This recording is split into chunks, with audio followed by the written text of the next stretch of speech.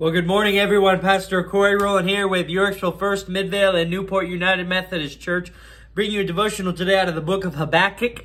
In Habakkuk 3, verse 2, it says, "O Lord, I have heard of your renown, and I stand in awe. O Lord, of your works. In our time, revive it. In our own time, make it known.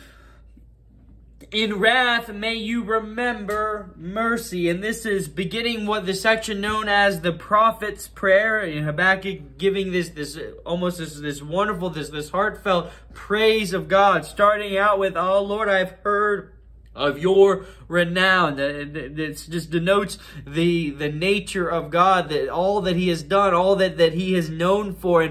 And Habakkuk says, "I have heard of it. I know it. I know who you are. I know all the things you do."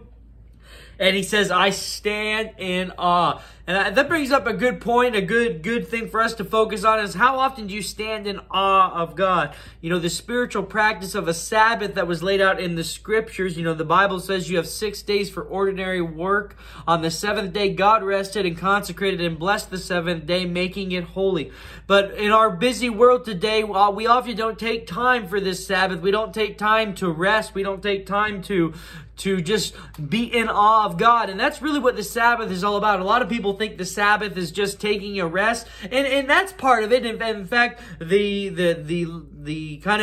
point of the Sabbath is to get a break from ordinary work. Now, it doesn't mean you spend the whole day doing nothing. If you can, or if that's what you do, if that's how you like to take a Sabbath, great.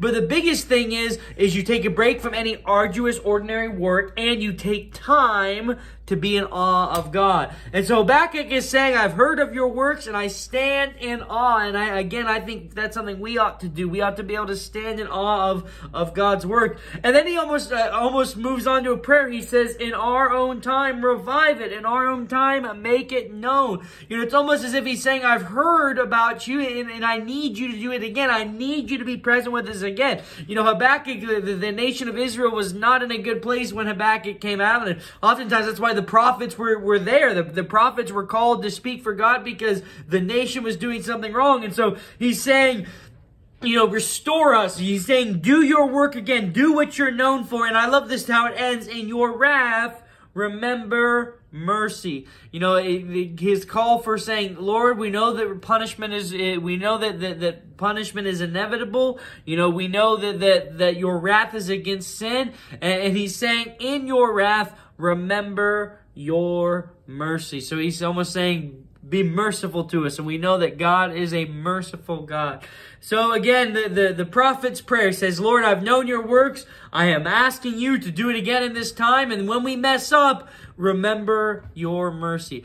Boy, where would we be without the mercy of God? That is something that I hope you never grow complacent with, something I hope that you never get tired of hearing, the mercy of God. So my message for you today is stand in awe of God, the works of the Lord and the mercy of the Lord. Amen.